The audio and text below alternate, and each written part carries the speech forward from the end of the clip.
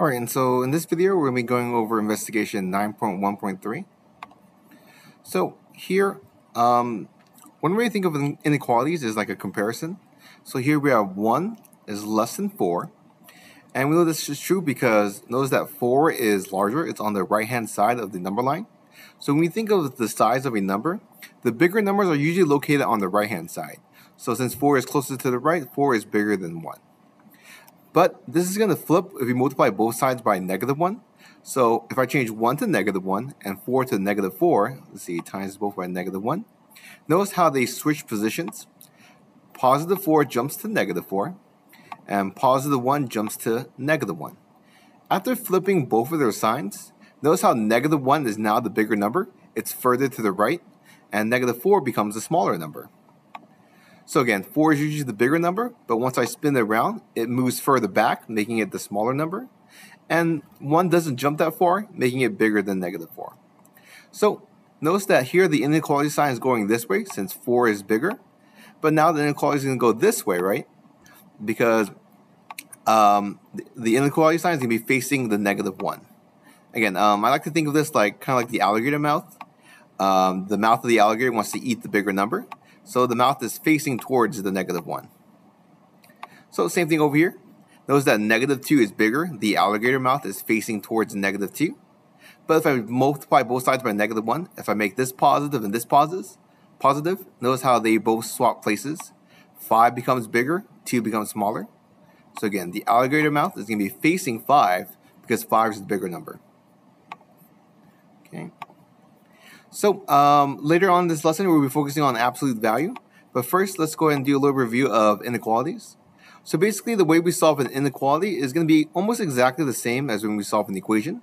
So I can treat this inequality sign as just like another equal sign. So here, if I want to solve, I need to first get rid of the +7 by subtracting 7 on both sides, leaving me with 2x is less than 5. And then if I want to solve for x, I need to divide both sides by 2. Oops, that disappeared. Divided by 2, divided by 2. All right, leaving me with x. And half of 5 is going to be 2.5. So notice that x is going to be less than 2.5. 2.5 is what's called the boundary point. If you think of it in terms of a number line, that's where our inequality starts. So 2.5, so I'm going to be right here. And since x is less than 2.5, the arrow is going to be pointing to the left side, all right? You can think of all these values here where my arrow is located. You can think of all these as x. And all the x values has to be smaller than 2.5. Do you see how it's on the left side? It's smaller than 2.5. So that's what it'll look like on the number line. So to find the direction of the inequality, right? If x is less than, the arrow will point to the left. If x is greater than, the arrow will point right. Okay. So moving on to A2, let's do another equation. Just like any equation, again, I want to get x by itself, so let's start by canceling +8. The opposite of adding 8 is subtracting 8. Positive and negatives cancel each other out. So I'm left with just the -3x. The same sign equals 12. Okay. Now here, this is the tricky step. When I divide both sides by -3, notice how the signs are changing. This is going from a negative number, but when I divide by -3, it's turning into positive x. And 12 divided by -3 is starting out as a positive number, and it's changing into -4. So here, normally the sign is going this way, right? It's facing the left side. But since I multiply both sides by -1, this sign can't be facing the same way anymore. Think back to the warm-up, right? If I'm multiplying both sides by -1, the arrow has to face the other way. So for this problem here, instead of facing to the left, once I flip both signs, this is now facing towards the right. So whatever used to be bigger becomes a smaller number, and whatever is smaller became the bigger number. So x is less than -4, so here's -4. So all the x values has to be less than that. So x is probably somewhere over here. Okay. Any of these numbers on the left here will solve this inequality. Oops. Let's go with A3. Yeah. All right, A3. So here, let's go ahead and solve. Here I can combine like terms, so -4 and +1 combine to get -3, 9k minus 3. I'm going to keep this same sign, so less than or equal to, less than and then equal. 2k and 4k combine to get 6k, and then we still have the +3. So notice that these two numbers here, the whole numbers, combine to get -3. The 2k and the 4k combine to get 6k. All right, and now we can solve this equation. Normally we can't solve an equation with x on both or k with on both sides like this. So usually I find it easier to get rid of the smaller k. So let's get rid of all 6 of these k's by using its opposite. And if I subtract 6k on the right, and here subtract 6k on the left, so I'm left with 3k minus 3 less than or equal to +3. Now let's cancel out the -3 by adding +3 to both sides. +3 +3. So I'm left with 3k is greater than or equal to 6. The final step is to divide both sides by 3. Divide by 3, divide by 3. K is less than or equal to 2. So k is less than or equal to 2. So here's 2. It can equal 2, or it could be any number that's smaller than 2. So notice how my arrow is going to go this way. Right? Any of these x values, anything that's less than 2 is going to solve that inequality. Okay. Let's move on to the next section, B1. So here, what if we already know the answer? Here we know that with this inequality, I know that the boundary point is going to be 3. How can I check which way the arrow is supposed to go? Should it be pointing left or should it be pointing right? Let's choose a number on the right. And just for the example, let's say we choose 5. Let's say we choose a number of 5. What happens when I plug 5 back into my inequality? So when I see the letter x, I'm going to replace it with 5. Let's see, 5 plus 2 is 7. I still need to multiply that by 3 and take away from 10. 3 times 7 becomes 21, so 10 minus 21. And then 10 minus 21 is going to be -11. And is -11 bigger than -5? This inequality is not true, right? -11 is probably somewhere all the way on the left. -5 is right here. So -5 is definitely bigger, right? So this is not a true statement. So I tried a number on the right and it didn't work. So let's try a number on the left and see if that will give me a true statement. So seeing over here, let's try any number on the left. For this example, let's just go with -3. So -3. So I replace x with -3. Let's see, -3 cancel out with 2. I'm left with -1. I still have the -3 over here and the 10 minus. Okay. See, -3 times -1 is +3. And +10 plus 3 is 13. And is 13 bigger than -5? That is true. So notice that when I use a number on the left here, any number over here, when I plugged it in, it gave a true statement. So I know that the answer has to be on the left side. The arrow has to be pointing to the left because the number over here gave me a true statement. So all my x numbers has to be less than 3. So any x number I pick has to be less than 3. Notice how the alligator mouth is facing towards 3. 3 is the biggest number, and every answer is going to be smaller than that. Okay, let's try another example. So which way is my arrow going to point? Let's go and try like number 1 here. Let's try a number on the right. So let's plug in 1. 4 times 1 is 4 minus 6. And then 4 minus 6 is -2. Is -2 smaller than -14? This one is not true, right? -2 is right here, -14 is over here. -2 is actually bigger. So the arrow is not pointing this way. Let's try pointing the arrow the other way. Let's try a number over here. Let's say -5, just for this example. So let's delete this work. Okay. So if I plug in -5, 4 times -5 is -20 minus 6. And 20 negatives and 6 more negatives make -26. And is -26 smaller than -14? Yep, that's true. -14 is probably somewhere over here. -26 is all the way on the left. So -14 is definitely bigger, right? So all my x values has to be smaller than -2. My arrow has to be pointing this way. All the x numbers has to be smaller than -2. All right, one more checking answer problem. So here we have this inequality, and we know that the boundary point is 5. So let's check a number that's either to the left or right.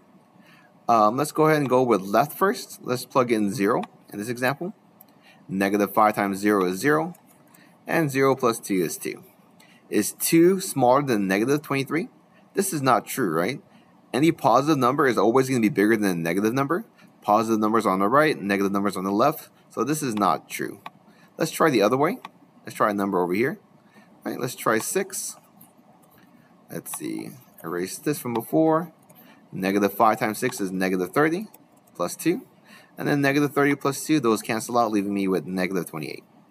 And is negative 28 smaller than negative 23? Yep, that's true. So my arrow should be pointing right. All my x numbers have to be bigger than 5. So here's 5. Since it's pointing to the right, all my x answers over here have to be bigger than 5. X is greater than 5. Okay. Now let's go and focus on absolute value. We're going to shift gears away from inequalities. So think about absolute values. Here we have this biking example. Henry is riding a bike along a straight road, and he gets a call from his mom asking where he is. Henry says he is 7 miles from home. So if this number line represents the road he's traveling on, what are the 2 possible locations Henry could be so that he's 7 miles away from home? Well, one possibility is he's driving in from the left, or riding his bike in from the left, right? So he's traveling from the left and he's right around here. Or the other possibility would be he's coming in from the right. So he could be either 7 over here or negative 7 over here. The reason why these 2 are possible answers is because if I count the spaces, there are 7 jumps to get home here, and there are 7 spaces to get home here. So either one of these are correct.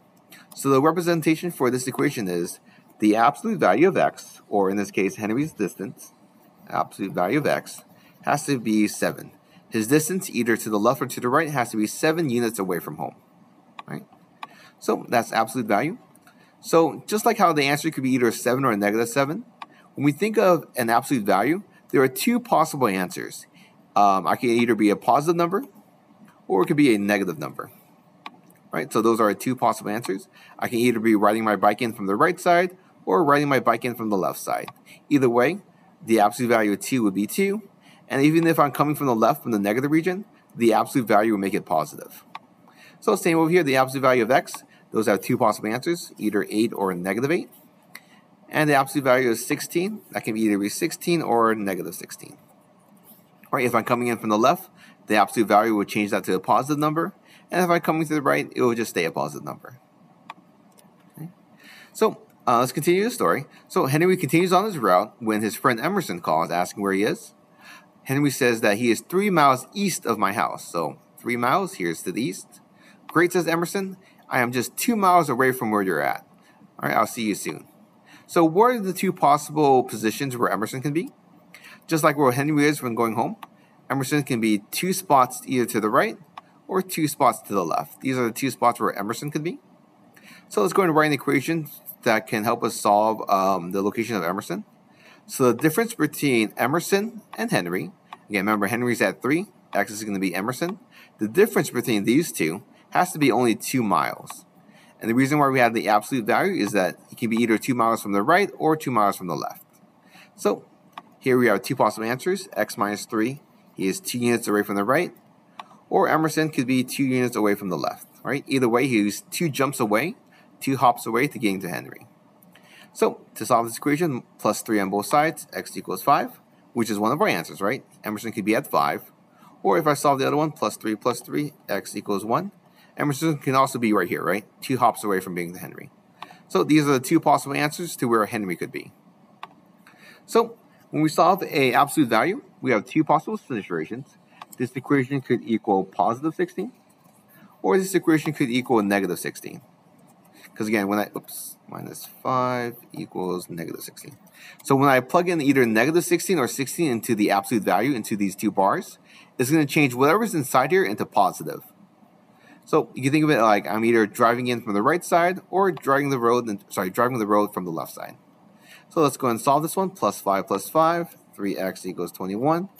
And divide by 3, x equals 7. Same thing over here, plus 5 on both sides. This time positive cancel out with negative.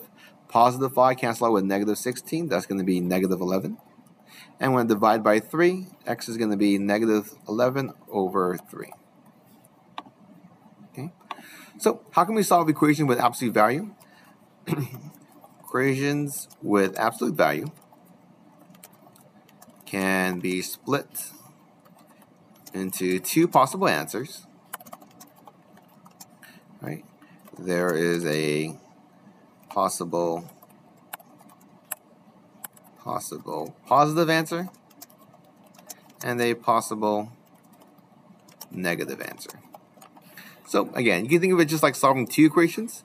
One possibility is the answer is coming in from the right, it's positive, or the answer is coming in from the left, it's negative. All right, here we have some practice problems. Let's see, solve for inequality. Let's go and distribute. 4 groups of negative 2 is negative 8x. 4 times 1 is plus 4, greater than or equal to 20. That's minus 4 from both sides. Oops. Minus 4 on both sides. So I'm left with negative 8x is greater than or equal to 16. And now I'm going to divide both sides by 8. Negative 8. So I'm left with x greater than or equal to negative 2. So why is this one still incorrect? Notice how we did all the steps correctly. Don't forget that for the last step, if I'm changing from negative to a positive, notice how this is negative 8 to positive x. If I'm flipping the sign, don't forget that we need to flip this arrow the other way. Again, we don't always do this. We only do it when we're changing from positive to negative or the other way around. So x has to be smaller than negative 2. So here's negative 2. I'm including that answer. And then x is anything that's smaller than that. So all these numbers back here, those could be possible x answers. Okay, here we go. For a absolute value, remember there are 2 possible answers. I can either get the positive version or the negative version. Again, absolute value of negative 7 makes it positive, and the positive number will also become positive. Okay, so 22 or negative 22, 127 or negative 127. All right. And last question, how do I solve an equation that has 2 possible absolute value answers? So again, this whole thing could be equal to, plus 3 is equal to 15, or the whole thing could be equal to negative 15. Again, if I'm 15 units from the left side, all right, I'm still 15 spaces away, right? The absolute value, the distance that I need to travel is still going to be 15 units. So minus 3 on both sides, 6x equals 12. Divide both sides by 6, x equals 2. Over here, let's do minus 3 minus 3. 6x equals negative 18. And if I divide by 6, x equals negative 3. All right. So those are problems going over absolute value and equations. If you have any questions, just let me know.